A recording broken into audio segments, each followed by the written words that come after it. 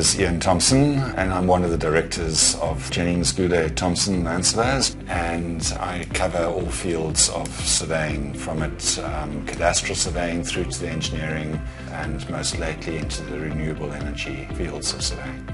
Primarily we chose the R2 because of its RTX signal, which made it very attractive. So that was one of the pluses for us to go for the R2, because it was bundled with the RTX. When we looked at the RTX side of things, we chose to go to the CentrePoint level of accuracy, purely because on our scope of work, most of our design specified we'd need to be in that area of accuracy.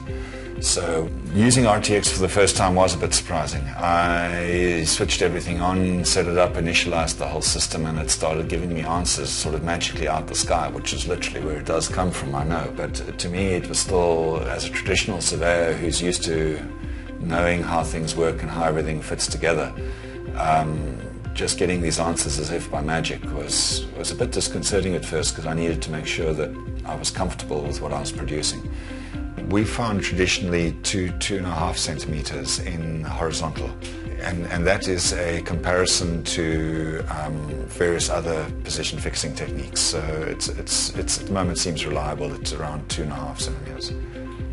We tend to use RTX on large projects where you need to cover a lot of ground, or on projects which have mountain shadow in the way or things like that. So this is where the RTX came to the fore, and it's benefited our company in the sense that now we feel confident to quote for jobs which we before would have gone, I'm not so sure if we actually want to denote the resources, field crew, equipment out of office for maybe 1 or 2 weeks.